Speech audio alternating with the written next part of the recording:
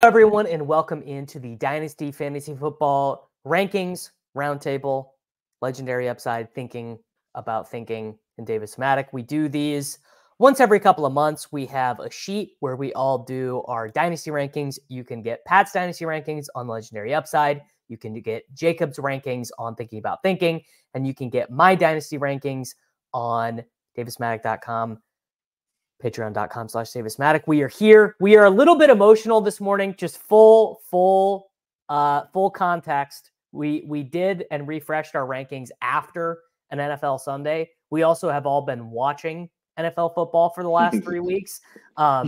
So as people who came into the season expecting teams to score points, expecting touchdowns to be scored, we are a little emotional. Pat Thorman tweeted this out.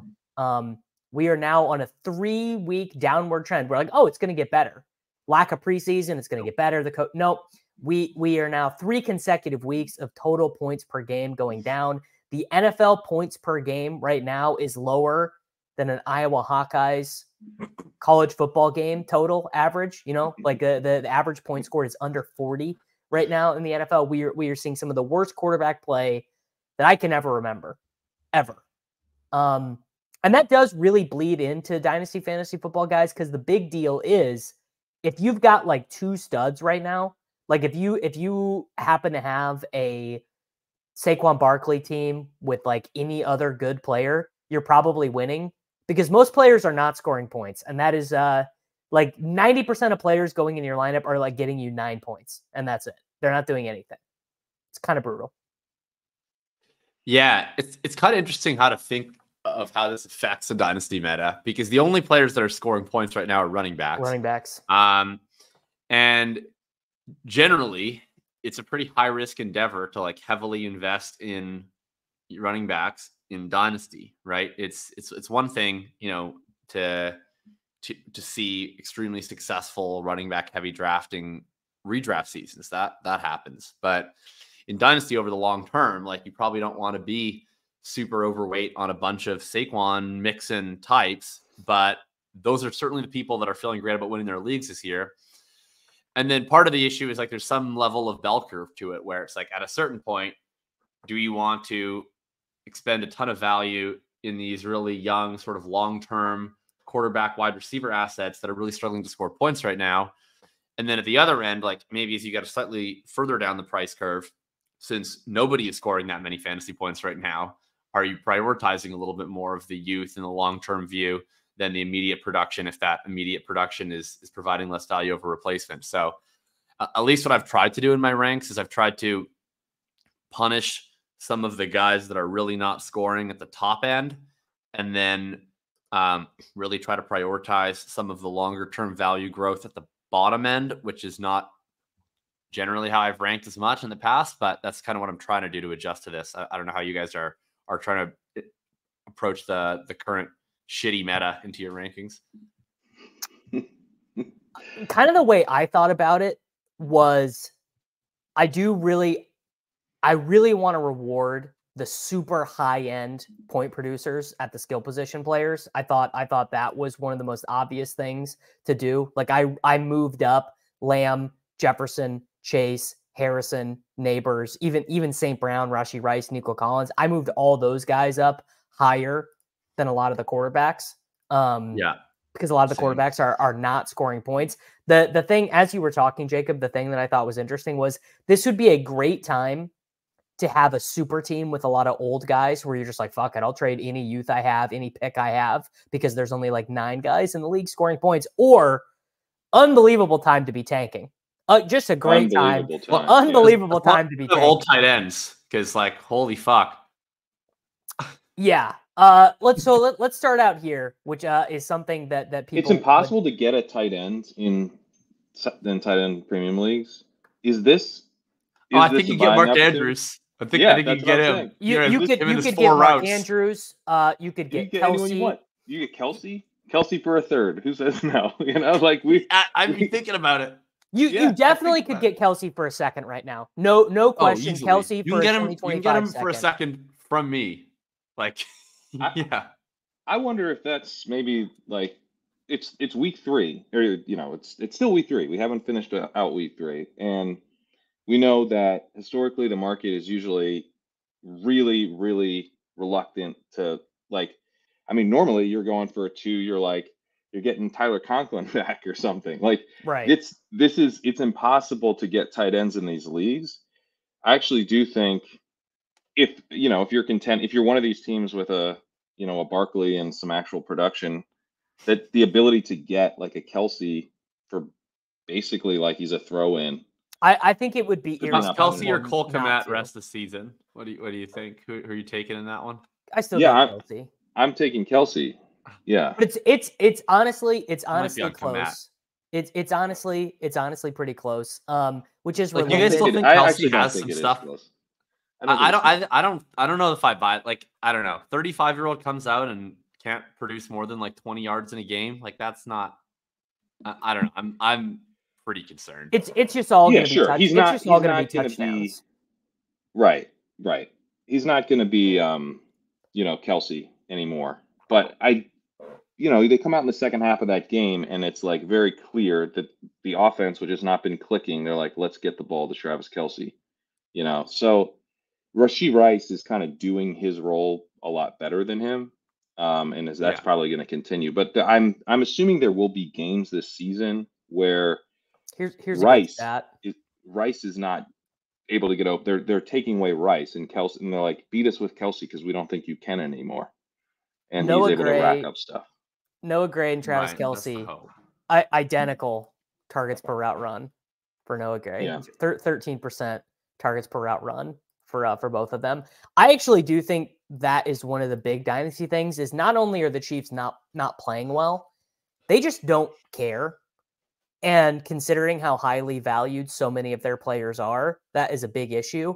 We are 3 weeks into the season. Harrison Butker has the most kicking points in the NFL other than the Steelers guy. And they have kicked 2 field goals inside of the 1-yard line. So the ball is spotted inside of the 1-yard line. And Andy Reid has decided twice to just go ahead and kick the field goal. And if you do the machinations, if you think about it and you go, oh, well, let's say one time Kelsey scores and one time Worthy gets like a little flip end around on those, and those generate touchdowns instead, we probably feel much different about Kelsey. But the thing that you then have to project is they do not care. Kelsey doesn't care. Mahomes doesn't care. Reid doesn't care. They are pure, what is this, like 2012 Patriots, just like, whatever, man. We'll show up. We'll show up to go play on the road at Cincinnati. We'll win that game. We'll beat Buffalo. We'll beat the Jets, and then we'll win a Super Bowl again. They just don't care. They just do not care. At least Rashee Rice cares. He cares. He's the only one that cares. He was, I believe, he's skyrocketing up the dynasty rankings right now. So you moved Rashee Rice to 16. Pat moved him to 18. Not very surprising here. I am the low man on Rashee Rice. You're the bear. You're also the low man on Pat Mahomes. So shout out, objective analyst. Like I said, it's Monday morning. Some emotion might have been flowing into this. I might be. I am. Clearly, so emotion is flowing. You're the bear on Patrick Mahomes. So I am now.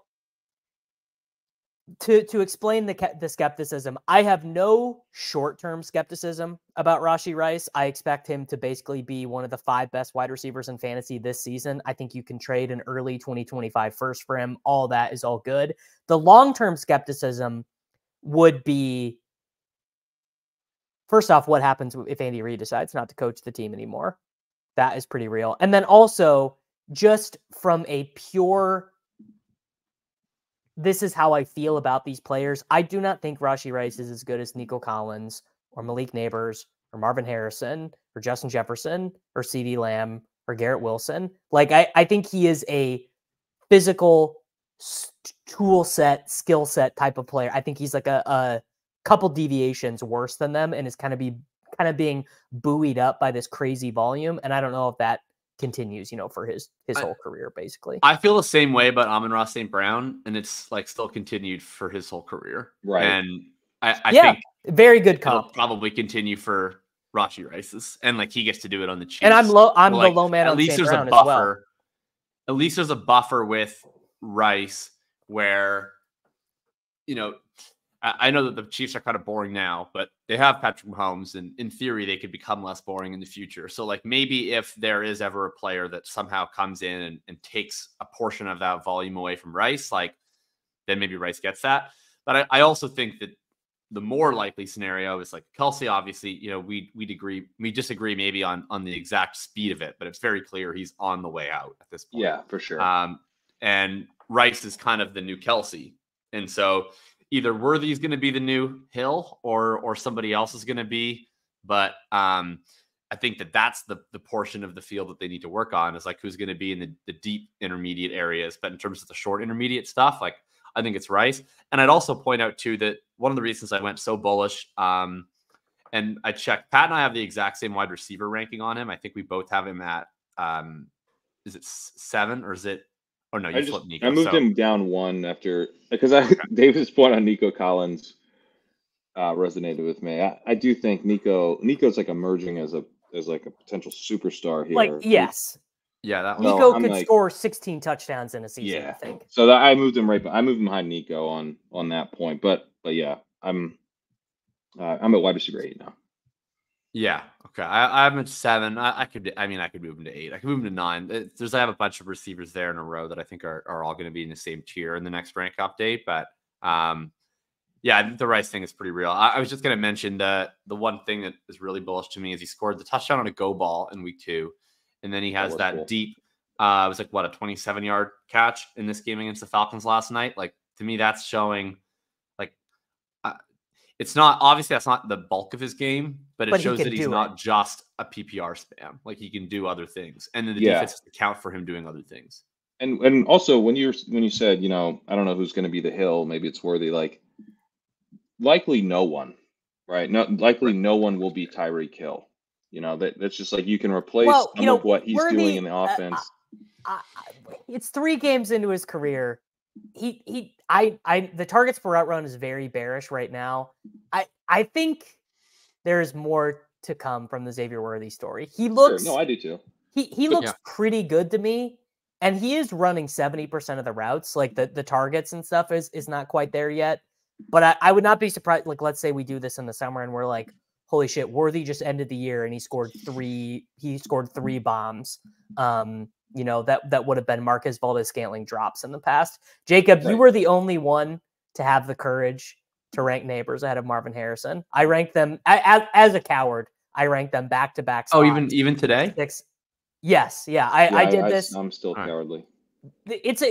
And I bet Pat is going to agree with me. This is totally a market-based thing where, like, Marvin Harrison could probably suck for the literal rest of the season, and you'd still would not get any market thing on him because of his name, the pedigree, and because he had the crazy quarter against the Rams. Like, let me finish up the Worthy point, and then I'll make the there. But the just the thing I was saying on Worthy is not that Worthy is bad or that he can't be much better than this. It's that the bar to become Tyreek Hill is so high, what the most likely outcome is that even if Worthy succeeds and he becomes like the Chiefs Rashee Rice, or, you know, just like the version of MVS, but he's good, you know, like those I think are more likely outcomes. Those would be like kind of fun outcomes for Worthy, right? Like he's Rashid Shaheed. He's Rashid Shaheed on the Chiefs. That could be cool, right? But, you know, is he going to be dominating targets while also operating as the best deep threat in the league? That's unlikely, just because that's an extremely difficult thing to do. It's just such a unicorn archetype. The unicorn, yeah. So it leaves some of the deep stuff available to Rice, who's, you know, lighter and shiftier than Kelce ever was. And Kelce's a huge man. So, like, the idea that he was going to be on the outside running deep routes ever, you know, even at his best, that wasn't what he did. So it leaves open parts of a role, the Tyreek Hill role, to Rice that Kelce even in his prime never had. So I guess I would just say, I think, you know, some of the upside for Rice is maybe higher than what Kelce's role ultimately was. Obviously, doesn't have tight end eligibility, but in terms of what he can actually deliver for the offense, I definitely think that's true. Higher. I definitely think that is true. Yeah. All right. The Neighbors thing, my ranking of Harrison over Neighbors, and I thought hard about putting Neighbors ahead because I think Neighbors is better.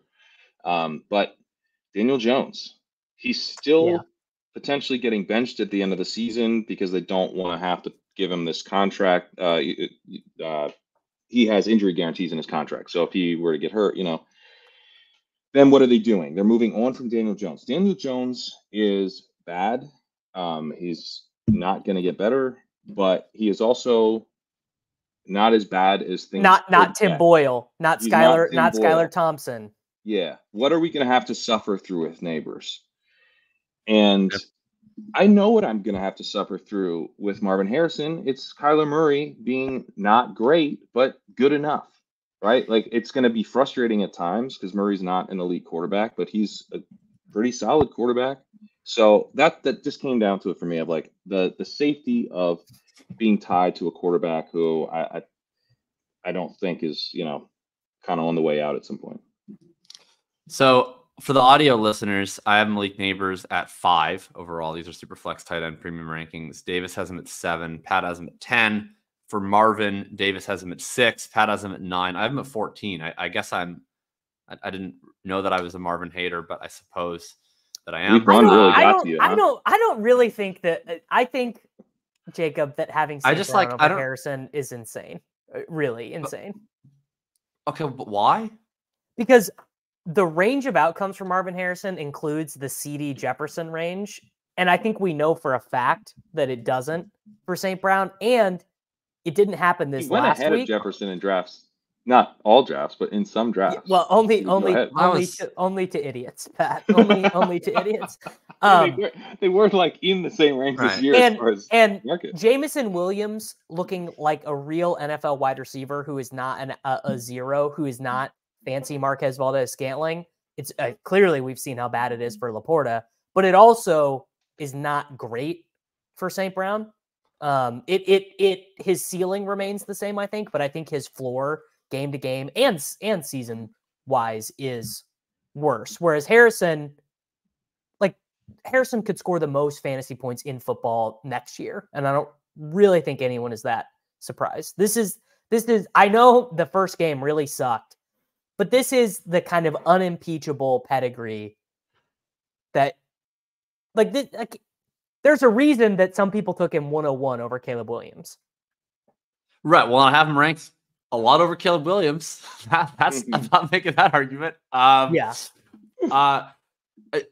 Okay. I mean, maybe, so I could get him to, I guess I can get him over Amon-Ra. I mean, I don't even really like Amon-Ra, so that shouldn't be that hard. My issue is I'm not that concerned about the trade value at this top end, because if I have any of these guys, they're kind of the final destination for me. I'm not. That's really how Keep Trade these players. Has it. So it's do I need to make? I don't know. So you guys have them ahead of all the running backs, I guess, also, right? Is that right? Yeah. Which maybe is just ignorant of us in the current meta. I see that I'm the only one that's taking the Braylon Allen experience serious as well. I'm lower on Breece Hall. I've got Breece Hall at 18. Oh man, you guys have him at 12 and 11, and I have Braylon at 81, and you guys have him in the hundreds. Holy moly! I guess to me, the meta of the running back stuff is still in the week 3. Right? Exactly. I'm just not that concerned about that the NFL suddenly runs through a few workhorse running backs for the whole season. It certainly has so far, but I am looking at Breece Hall, and I'm still bringing in what I have known to be true, which is that having someone take away some of the early down stuff isn't so bad, provided he's going to get used a lot as a receiver. And his growth as a receiver is now kind of 2 years. He flashed as a rookie. He was used a lot as in his second year. And now he's someone Aaron Rodgers is looking to frequently. So I think the guy we should be more worried about, frankly, is Bijan. Remember how Bijan is a superstar and he's going to take over games? When? Which games? When are we getting that guy? At least he did it in week. He did in week 2. Bijan was the best player on the field in week 2. All right. Yeah, he looked pretty good in week 2. And he does do all the shit that coaches love. Like he had that crazy blitz pickup last night. I mean, honestly, I'm lower on all the Falcons. I'm lower on London. It's just like that situation seems pretty tenuous. You guys have talked me into the Harrison thing. I'm gonna move Harrison up to 10. I think that will still leave me being the lowest on him of the group, but I'll move him up to 10. I do think Neighbors ahead of Harrison is correct. I'll defend that take. Like Neighbors came in and has been what is he like in current scoring right now? Is he a top 5 wide receiver, top 10 wide receiver? I believe he is the wide receiver 2 behind Juwan Jennings. Oh, yeah, he looks awesome. Of course. Okay. He looks awesome. He looks immediately like one of the best wide receivers in the league. Like I think if you were to say right now that he's one of the 5 best wide receivers in the league, you would sound like a crazy person, but you also might be right. And I think what we've seen with Neighbors, like he's already made a pretty terrible environment succeed, right? Like I'm happy. I am a person who makes excuses for like Garrett Wilson, and like I still think he's very, very good, but he's probably pretty clearly not as good as Neighbors, because like all the excuses that you could make about Neighbors normally, it's like, oh, his quarterback play has been bad. Oh, he's the only guy on his offense that's any good, so they're scheming to take away. Like all that stuff's true of Neighbors, and he's a rookie, and he's just dominating anyways. And he's not just dominating through peripherals, where it's like, okay, I can envision how this would get really good if the situation was better. He's dominating with actual production. Like, yeah, could it get worse than Daniel Jones? Like, I guess. But there's also a whole lot of room for it to get better than Daniel Jones, too. That's the thing is, I'm pretty sure Daboll might get fired if they're not able to keep this good luck stuff go. Now, I mean, maybe they beat the Cowboys in week 4 and like Everett's like Daboll coach of the year, you know, like we could definitely head in that direction. Here's the thing, guys. The Steelers are 3-0, so Arthur Smith's getting another head coaching gig after the season. I mean, you could have Arthur Smith and Russell Wilson. Is that what you want? In New York? I mean, I do want to do Garrett Wilson, but I want to do Richardson first because I think Richardson is the biggest faller from the first time we did this exercise to now. Now, again, we are doing this exercise after Anthony Richardson just had a Bryce Young-esque performance against the Chicago Bears. But this is now my concern. Want to know that Richardson falls into the group of guys who's still going to be good for fantasy. Richardson has not the last 2 weeks scored very many points, but still will put up good fantasy games just because of how he plays the game. But then he becomes a guy very similar to Justin Fields in the eyes of general managers and coaches where they're like, what am I supposed to do with this? He can't make he can't make throws that Skylar Thompson can make. You know, he can't just complete an 8-yard out. Like he just is going to miss Josh Downs, waving his hands, yelling at him to throw him a first down. That interception that he threw, what was it, at the end of the third quarter or end of the second quarter against the Bears? The end of the second quarter. So he basically is rolling to his left, and you would think this is the big issue with his game. The guy weighs 240 pounds. He's built like a fucking tank. We've seen him do it where they call a designed run and he just powers his way through 2 linebackers because they can't take him down because he's too strong. But he just decides not to do that and to throw one of the worst passes I've ever seen directly into the arms of a linebacker. Then he motioned. This is the most concerning part for me. After that happened, he like went like this. Like he was like motioning repeatedly that it was tipped, and it was like that doesn't matter. Like it went in through the air into a defender's hands and he caught it. So like I don't really know if it matters whether it was tipped. Like it felt like he was like trying to clarify some sort of rule. Like I didn't know what he was doing, but it didn't. The play showed very little awareness. The reaction after the play showed very little awareness. Like I was just like, what is this experience? Like it was bad. And he did do the thing you're talking about, Davis, week 1. The touchdown to make it 29-27. Like when they cut it to 2 at the very end of the game on the 4th down. He did exactly barreled through guys. He like, but and it wasn't a design run. He was like, nobody's open. Oh, well, actually, someone was open and he didn't see him. But then he ran to the right and then he barreled through a guy and he got into the end zone. It was great. And then this time, Trey Sermon has a touchdown first pick ever this season because how strong Anthony Richardson is. Anthony Richardson should get credit for that touch. He pushed Trey Sermon like it was like a bulldozer coming in. Like it was unbelievable. So I mean, the strength is real. The strength is very real. I've been, with Richardson, you come in to the season and you're like, we're gonna have to live with the highs and the lows here, but the highs are really exciting and fantasy friendly. That he scores fantasy points in bunches when the highs hit, and that's what we got in week one. In week one, though, we also saw some missed throws. You're like, these lows are really gonna test me. I am okay with the missed throws. Yeah, to some extent. Some of them are so bad that it's really hard some of them are to watch. You don't see stuff in the NFL like some of his missed throws. But he then threw he a quick out to Downs throws. yesterday.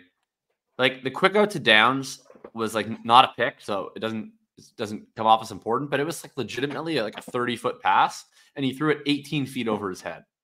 It was like stunning. Yeah, when he misses a throw, it's wild how far from the target he can get. At the same time, he can like put it on the money 50 plus yards downfield. So it is, and I think most importantly, Steichen, as of today, seems to be willing to like let him do his thing. What concerns me is that interception type stuff. Like if you're also making bad, like not just bad, but like horrendous decisions, then like that's how things tighten up. That's how the coach stops calling shot plays and stuff. And all of a sudden you're like, I'm actually not that worried about that, because that's the only way to use Anthony Richardson if he's your quarterback, is to keep the shot plays in. Like if you try and ask him to execute like a West Coast offense, the results are going to be even worse. It's good they got the shot plays.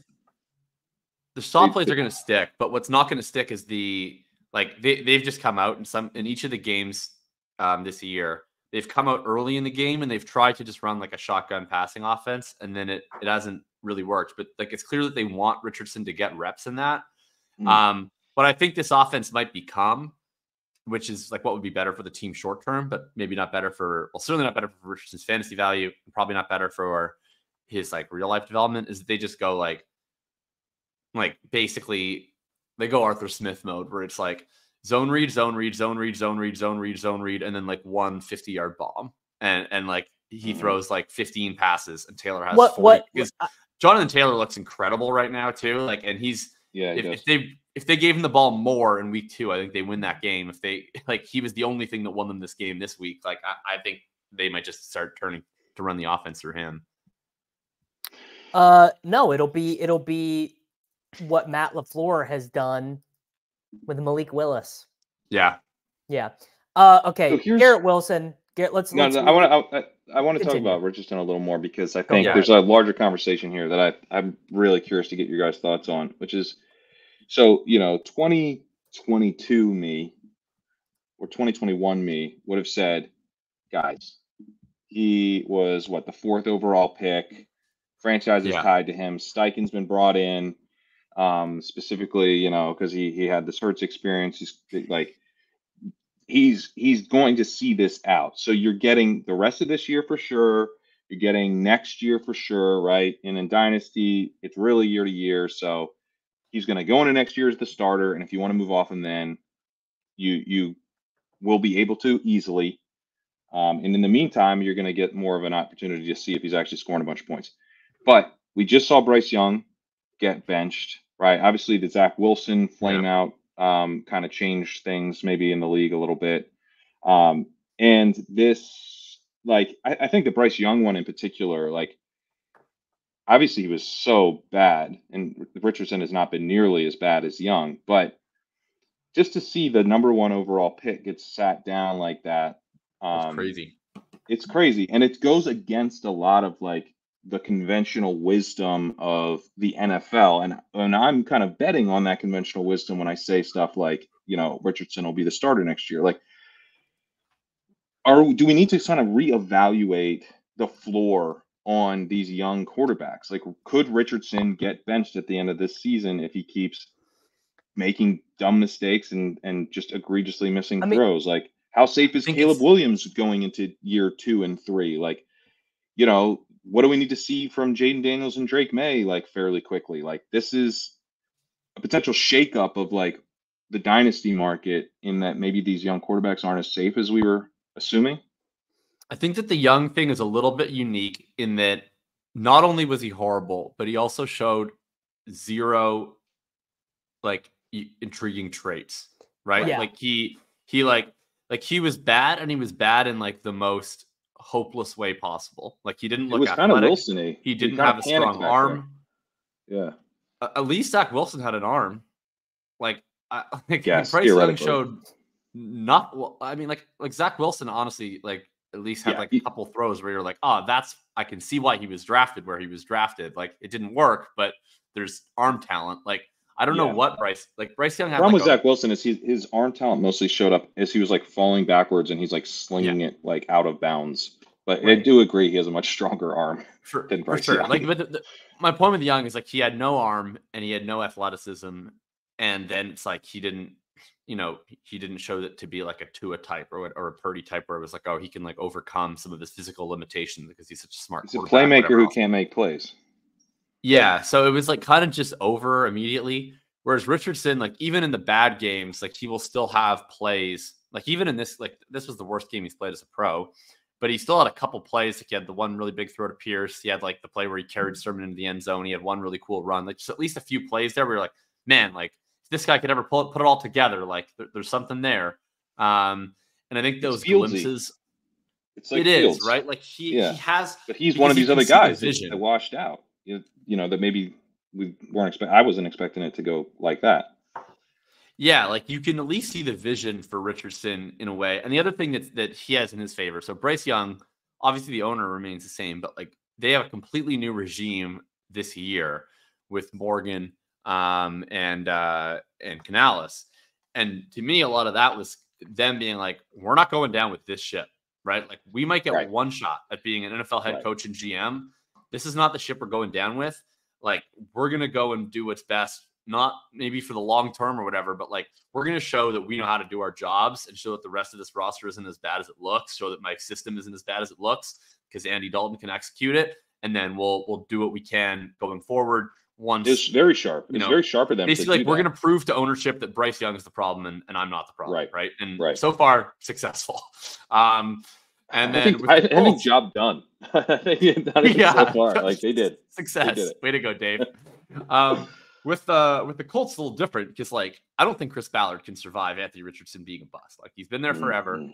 They have, I believe, one playoff win under Chris Ballard in his decade as GM so far. So, like, if Anthony Richardson busts, then Ballard is toast. So, I don't think he can go to Irsay and be like, give me a shot on a new quarterback. I think his only chance of retaining his job is to continue to have Jim Irsay believe in Anthony Richardson. And then I think with Steichen, like I like Steichen. I think he's a good coach, but it's just hard to imagine Ballard getting fired and a new GM not getting to hire his own coach. So to me, there's a longer leash there because the only person I think who can bench Anthony Richardson is Jim Irsay because everybody else in the organization, I think, is very, very personally committed. No one let Jim Irsay know what year Arch Manning is NFL eligible. No one let him watch the University of Texas. That gets us 3 years. That gets us. Because by all reports, Arch Manning is committed to staying in college for 4 years. So he'll be a 2027 draft pick. We'll see, buddy. That's pretty good for dynasty purposes then for Richardson. Yeah. I mean, so that is fairly convincing on Richardson, although he could get everyone fired and get benched. I think that likelihood is... Yeah. That's a higher likelihood than we're say the only guy who can make the decision is an extremely erratic cokehead named Jim Irsay. Like he could make a decision tomorrow. Yeah. The other guy, I mean, and it's way too early, right? But how safe is Caleb Williams from a Bryce Youngian type of? He's super safe. I probably shouldn't have moved him as far down in my rankings as I did. Super safe. Because let me just paint a picture, and I don't think this is all that complicated of a situation to get in. Eberflus gets fired. Okay, that's happening. Eberflus gets fired. Lock that up. Okay, so now you're playing the roulette of the new head coach, and you could get a guy we're excited about like a Canales who's going to save Caleb, but like as Jakob pointed out, once you break the tie from the regime that brought this guy in the first place, they could. Now, I am not saying that he's going to get benched 2 games into his second season like Bryce Young, and he's already shown more than Bryce Young kind of ever did. But it's just like we have this historic thing in the back of our heads of like these quarterbacks, they're fine. Like they have time to grow. They're going to have time to develop. Like the NFL does not seem to be giving these guys the time that they used to. I mean, in addition to, Caleb Williams is way better than these guys, but like Mac Jones, Kenny Pickett, like all these first round picks are just getting like moved on from after a year or two. Like that's not how this used to go. These first round picks used to get like a lot of time. They were the franchise quarterback. Like it was almost maddening sometimes how much these franchise quarterbacks got to just like keep playing even though they sucked. So there is like, I think at least in terms of market perception on Caleb, like Caleb, let's say halfway through next season under a new coaching staff, still not looking that great. That's not him getting benched, and that's not him being unstartable like Bryce Young, because he's much better than him. But it's a situation where you're going, I wish I didn't spend the 12th overall pick in a startup on this dude. Yeah, I just am nowhere near that bearish. I think that Caleb I'm actually the bullish on him in our rankings. I'm trying to pretty decisively the lowest on him. I have him 24. You guys 16, 17. That feels like if you could get Caleb right now for what ends up becoming like the 104 in this upcoming class or something, I think I'm doing good. That. Yeah, I agree. Yeah, I'm not saying that bad class. I'm mostly trying to talk through like, there's no quarterbacks in this class, right? So, but I'm mostly trying to talk through like a mindset shift that I think we need to make. I can agree in the macro. I just think it does not. I'm like much more worried that Richardson gets moved on from because the play is not there. He's also in his second season and not his first.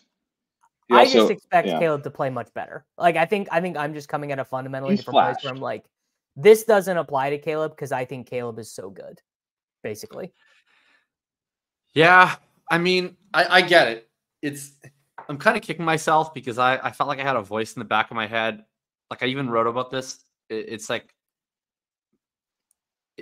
if Caleb ends up being bad, my like analysis piece, what I did, my full pre-draft rankings will look kind of incoherent because I kind of wrote like 2,000 words on why I didn't think Caleb was as great of a prospect as everyone thought. And then I was like, everyone else is probably right. He's the 101. That's how I felt, to be honest, is that I didn't think he was as great of a prospect as everyone else, but there is this safety in the consensus 101 in the actual NFL draft who is a high upside playmaking quarterback, with great tools. Like, okay. But he didn't. Yeah, I agree with that take. But also, did I ever have him quarterback too? No. Did I ever rank right? That's the thing. Like I felt like I had like these like kind of blinking, like not like I thought he was a bad prospect or whatever. Like I still thought he was a very good prospect. I just didn't. He didn't grade out to be like as exceptional for me as I kind of expected he was going to. Like when I first started, I was like, I'm so excited to look into Caleb Williams and fall in love, right? And it wasn't quite that. That's exactly. But then I never really took any actions that would dictate that that's what I thought. Like I still ranked him 101. I mean, I did say like you should consider trading out of him and into Neighbors. So shout out to me for that one. But I don't know. I'm a little bit more worried. I guess I'm also worried about the payoff, right? Like we were talking about at the high end, we're kind of moving quarterbacks down and we're moving wide receivers and running backs up. Like if the ceiling on, because like right now I'm looking at my first round and prior to the season, it was almost all quarterbacks, but like now I only have, I have 5 quarterbacks in my first round in Dynasty right now. So yeah, because we're watching every quarterback play like absolute ass and we're over it. That was what I kept thinking in my rankings. And we've only gotten through like the top like 24 picks, but like I moved guys. There's some good examples. Like I moved like Herbert way down. I still have Purdy high because I think Purdy's about to get paid giga money. Maybe I'll move him down a little bit more. Goff moved down from initial rankings. Knicks. And then the older guys like I have Levis at like 132. Like these guys are just zero. Yeah, I need to get Levis way down. They're way down. He's Levis tough. is going to zero. Yeah. I moved Penix way up. Levis is a dude who's going like that's when I talk about Mason Rudolph's going to start games this year. Yeah. This Baker Mayfield he's like a perfect example. This I gotta move that. That seems insane. Who do you that is wrong. I've Baker? just got him way high. Dude? You did this like halfway through week 2. Well, he was in his feelings about Oklahoma getting blasted by the Tennessee Volunteers, and he was just thinking about the good times and moving. That was miserable. Up. I want to do Garrett Wilson real quick. Here's the deal with Garrett Wilson. Garrett Wilson is the Kyle Pitts of Justin Jefferson's. I heard that. On Chip Chasing, and it has never rung. It's just never. I've never heard something ring so true. Garrett Wilson is the type of guy that we're gonna wish cast on and create excuses for forever. But at some point, you got to score the points to be treated like a premium point scorer. Mm-hmm. And Gretsch, in a weird way, because Gretsch is so tilted about this Wilson thing, but he actually has got the best analysis on it because he's so close to it, which is this guy's fucking lazy right now. He just got lazy and unfocused and is not playing to the best of his capabilities right now. And Rodgers doesn't seem worried. The team doesn't seem worried. Rodgers looks good. Like, I'm not nuking Garrett Wilson to oblivion, but I moved him down a good tier in this update. I moved him down, and I'm with Gretsch. Like, I've been a Wilson truther. I was a Wilson guy like before his draft year. I was super, super high on him. I had him had a consensus. I've had him had a consensus basically every year of his career, so it's not fun. I was really excited. I thought he was going to go completely nuclear this year. And I'm still pretty hopeful that we're going to end up getting a very big year out of him. Like, the usage has been totally fine. I think he's like 29% target share or something. Like, it's a high number. I don't have it off the top of my head, but so I might have just lied. But the usage has been good. It's just the efficiency aspect, which is tough because that's always been the case. And I would have thought with Rodgers that was going to get solved. And it's like, you look at the plays that are going awry, and it is definitely uncomfortable how many of them are his fault. Like, I know Gretsch was agonizing over it. It's been the same thing, but like, he's just not making the right adjustments on some of these back shoulder routes. The attention to detail seems like the dumb penalties, the not getting your foot down type stuff. Yeah, the not getting your foot down for sure was frustrating, but I would just push back on the idea of lazy, because we know that Rodgers is extremely precise in what he's looking for, and that, getting on the same page with him is essential. And some of that stuff, like the back shoulder timing and everything, like, he may be, busting his ass, but he's not on the same page mentally with Rodgers. We also know that when why aren't you just watching YouTube of Aaron Rodgers from 2012, like 8 hours a day? Probably because the recommended videos on that are too extreme. You can't be doing that. But I think eventually he's going to be on the same page with Rodgers. Rodgers, after the game, was like, once we get on the same page, he was asked about something else, and he was like, yeah, once we get, what's his number now? Because it's not 17. 5. Once you get on the same page. Why did he change his number from 17, by the way? Famously, Devontae Adams' number. What the fuck? Well, 5 looks way better. Not to Rodgers. No, I gotta say, unless you're changing to number 1, there is no reason to change away from number 17 if you're playing with Rodgers. Yeah, I agree. I really agree. That was a huge mistake. But I think, provided they don't trade for Devontae Adams at some point, obviously that would be the disaster scenario. But provided doesn't happen, then I think Wilson is going to start emerging more over the course of the end of the season. I think they do get on the same page more. It's just so essential to the ceiling of the offense is really dependent on Rodgers and Wilson developing a better connection. And Rodgers seems to be well aware of that. And Wilson, I think, has the talent to do it, So I guess I'm just not panicking on it. We all have them ranked similarly. So really it's kind of the way I'm framing it, I guess, more than anything. But yeah, I mean, I haven't ranked even higher than Pat. I'm just trying to I guess I feel a duty to the people who have listened to me talk about Garrett Wilson nothing but positively and overzealously so for the last 3 years. I feel like I have like some level of duty to like acknowledge that it's not going as well as I'd hoped and dreamed. But I definitely do think it's still going to work out. It's just like, it's one of those things where in the middle of a season, it's hard to do fantasy analyst where like you have a take and the take's not necessarily going that well. And you still think that it's going to eventually turn around, but like everyone's yelling at you, like, hold the L, hold the L, hold the L, like every day. Yeah. People like, really like people to take early L's. There's nothing, they want L's taken early and often. And it's like, I'm not really going to hold the L because I do think it's going to turn around. If it doesn't, then I'll hold it at the end of the year. But like, I also do think there's like some movement that's necessary, right? So I did move him down. I moved like Rice ahead of him. I moved Collins ahead of him. Like I'm trying to do the responsible adult thing. Speaking of needing to make movements, you guys couldn't get Brock Bowers into your top 20. What do you not watch the game? What the fuck? I'm the low guy on Brock Bowers now. It's Jakob. Give the bear case. Go ahead. Yeah, come on. Tell us. I would.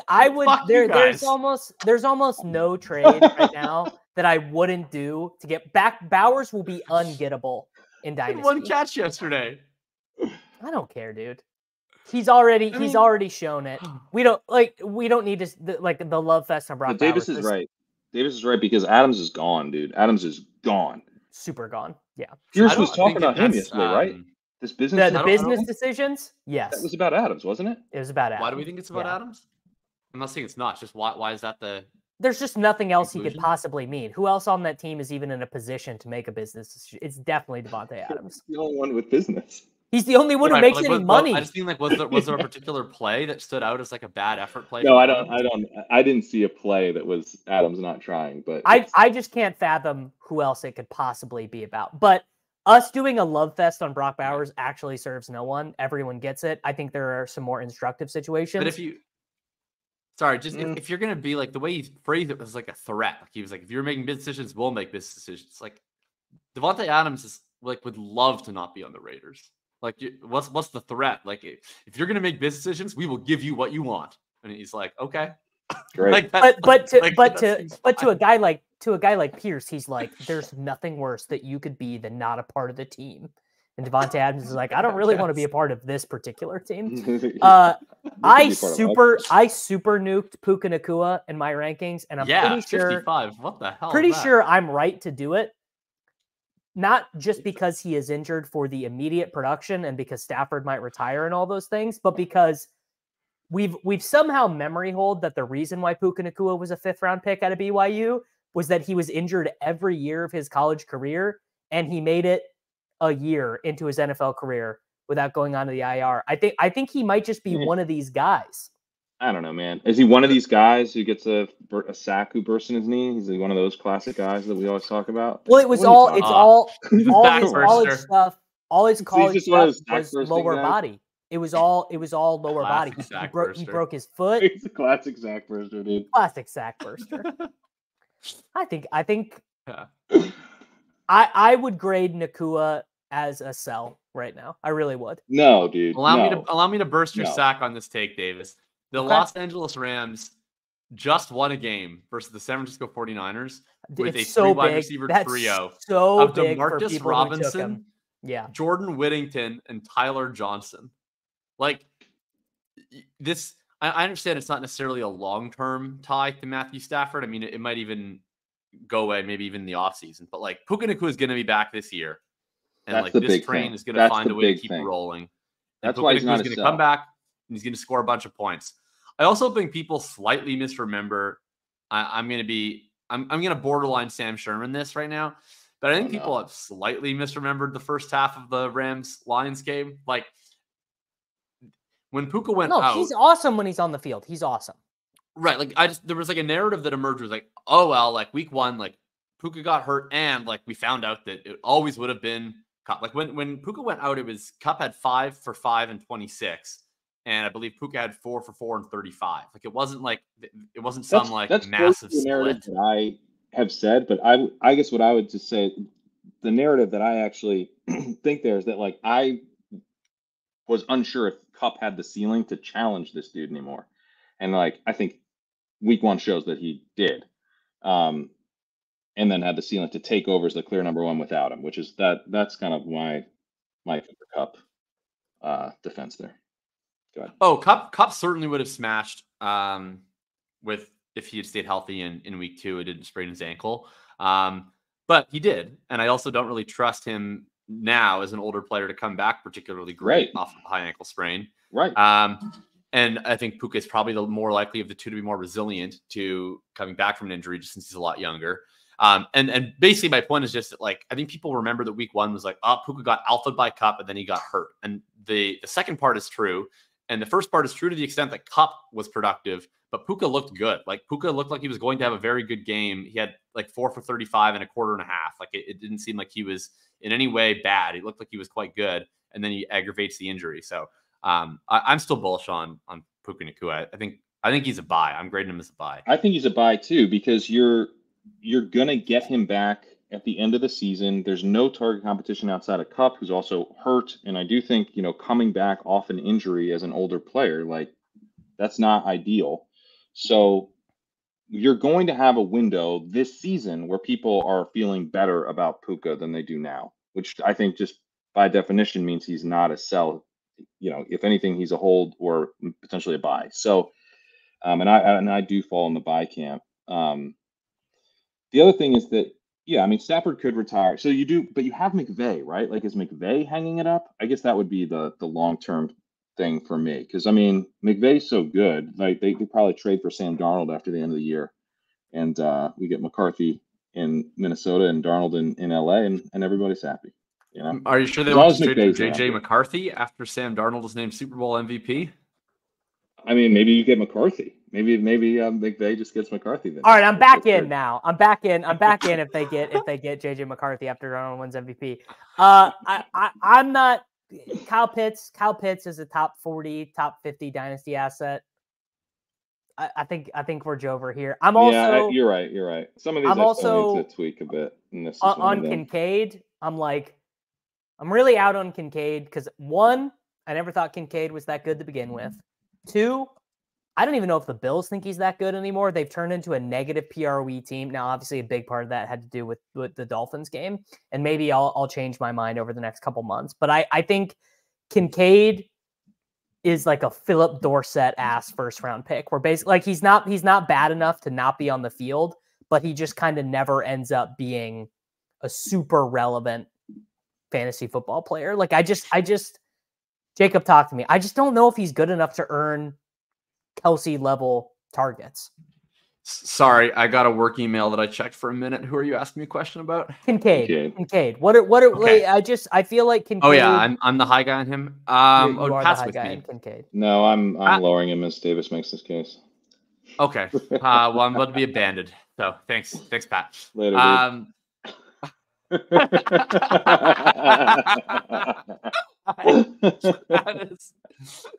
that is so savage. Davis is like, 2 guys have the exact same rank on him. Davis pitches to me, and Pat's like, "Oh yeah, you're on your own. you're on your own. See ya." This shows back to what we did to begin with, which is just like, these tight ends stink, dude. These tight ends can't get any targets. They can't score any points. I'm not paying for it. All right. So having been abandoned by Pat, I feel kind of like Dalton Kincaid. I've been abandoned by all of the Bills' target competition. So here would be the bull case for Kincaid.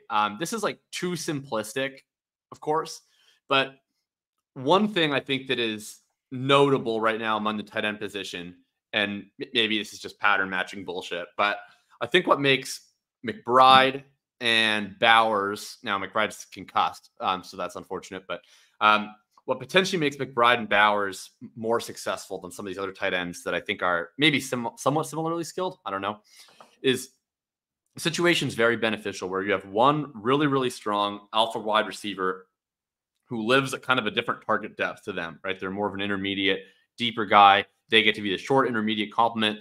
And the rest of the surrounding cast is kind of a bunch of nothing, right? It's like you have a deep threat who doesn't earn a lot of targets, and you have kind of a whatever slot wide receiver.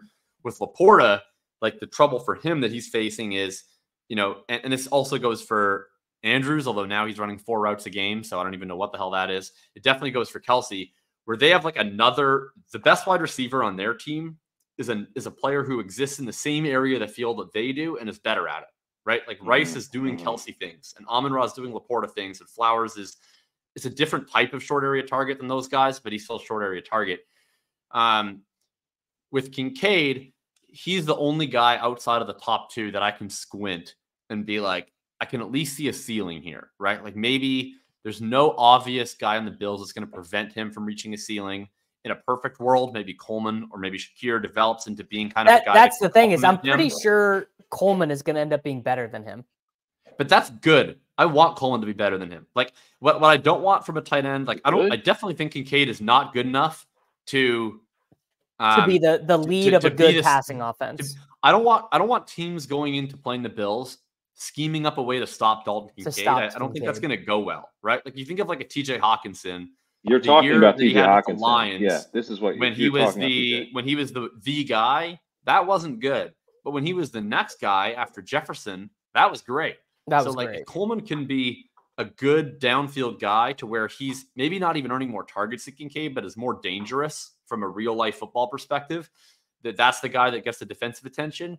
I'm in on that. And then Kincaid can eat underneath. That's fine. I don't even necessarily know if he's good enough for that. It's just the reason why I have him at 3 is it's really, really hard for me to see a ceiling right now for any of these other tight ends. I don't think Kincaid has a very high floor. I've never been a big Kincaid guy, but I definitely see the possibility of a ceiling for him where I can squint.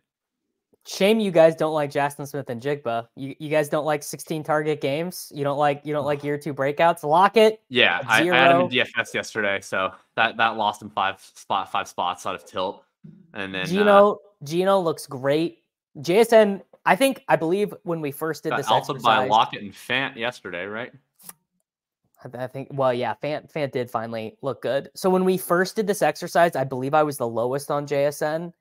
But like basically, I just needed to see proof of concept from JSN at the NFL level. I've now seen it. No, literally one in this environment, in this scoring environment, the ability to generate a 16 target game in a win for your team, that is massive. That is absolutely massive. I'm trying to find someone that Kerrane is way higher than us on. I'll do my Braylon Allen bit because I'm way higher on him than you guys. You had someone if you scroll up, you had someone at 51 that looked like we had like in the 90s. Kamara. I moved up all the dust balls who are active in scoring points.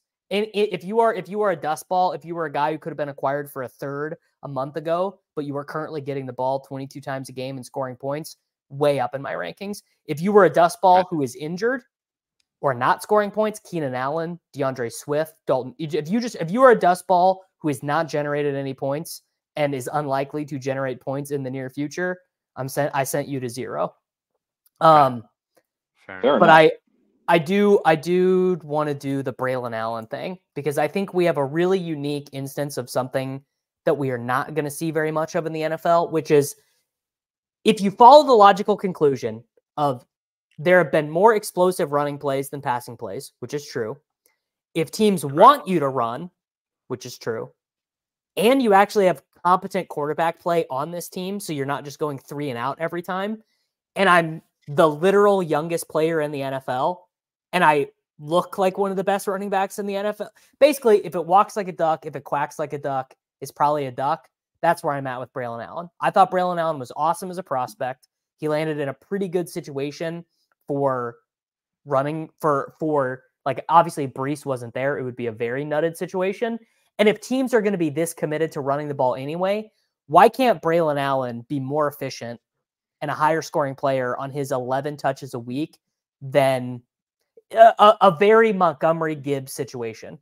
Obviously on a much slower paced offense is kind of what I'm viewing it as. So, Davis, this is I'm gonna paint a little picture for you here. Okay. So, Brees Hall goes nuts for the rest of the season. Nuts. Okay. The Jets make the playoffs. Very likely, by the way. And now Brees is entering year 4. He's had an ACL tear. He's got to make sure he gets his money. There's contract holdout type situation brewing here. Oh, God. And yeah. And so there's a breakdown between Breece Hall and the team, much like Le'Veon Bell when he was with the Steelers. We get the James Conner year 2 Braylon Allen experience. Oh, I'm moving him up. 81 is not high enough. 81 is not high enough. Moving on up. I do think he's got some James Conner to his game. It's kind of fun. He totally does. It's like he doesn't lose yards. Like he's kind of the opposite of Ken Walker, another guy who I'm higher on. Where like I don't think his like rush yards over expectation or like explosive runs will ever be that great, but his like success rate is going to be he's the sharp in it. I mean, if we're comparing to the Seattle backfield, he's a way better sharp in it. Walker. Yeah, Breece is better Walker and he's better sharp. So it's just a better version of the Seattle backfield. Yeah. I mean, I guess so. The concern here is that next year Breece is still under contract and he's going to be behind him. But I guess, your ranking does make sense from the perspective of we're also going to be looking for really high upside handcuff running backs to draft in best ball and everything. And he's just one of the most obvious guys. Like I could see him going in the 9th round or 10th round of best ball drafts because he's. I just moved him up to 100. I moved him up 26 spots. Thanks, man. Thanks for abandoning me. Yeah, well, payback. You guys will see this in general. I moved running backs up in general, and I moved wide receiver 3 types down a lot. Like I moved despite nothing really bad, in fact, good things happening to Jalen McMillan, I moved Jalen McMillan down, despite Jalen McMillan basically beating expectations and getting on the field. I think that's the right way to play the game right now. Now, obviously, you have to apply a lot of context to the individual ranking because what use is Alvin Kamara on your shitty team that is scoring no points? You should get rid of him immediately. Right. But in terms of just being realistic about how fantasy points are being scored right now, I'm even projecting this out. Like, I don't think there's some magic solve that's going to make the NFL better at coaching and offensive line play next year either. I think this is like a multi-year issue. So I moved running backs up a lot. Yeah, I think that is probably fair, non-derogatory. I moved Allen up mostly because I did a full ranks update prior to the last week where I was pretty thorough. And then we just watched this past week and I kind of haphazardly tried to adjust as I went. And there was just some guys where, as we're talking, I clearly didn't adjust enough. So I'd also just forgot to move Deontay Johnson up, for instance. That was a mistake. Just moved him up. Braylon was a guy where I moved him up, but then as soon as I saw Davis start cooking, I realized I didn't move him up enough. So he looks really, really impressive these last 2 weeks. And I'm not worried about it for Hall. He's still going to get a ton of high value touches. His role's been really good. I'm not really worried about it for Hall either. If Hall gets hurt, Allen is a top 3 running back. It's the concern for Allen, I think, is that Hall is really good. He's a more explosive player and he's a really good receiver.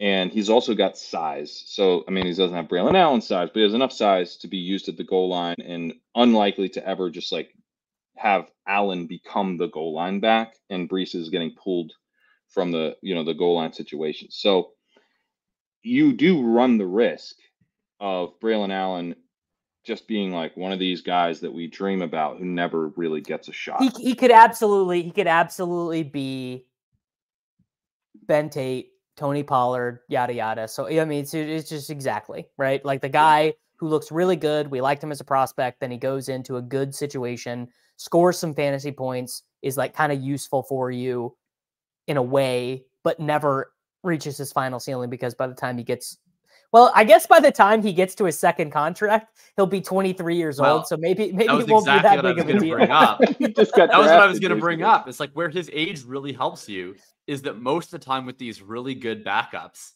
the problem is they're 26. The earliest you can Breece Hall is so good that notwithstanding Pat's legendary scenarios on Braylon Allen article, that Breece Hall is going to get extended by the team, right? He's clearly good to earn a contract extension.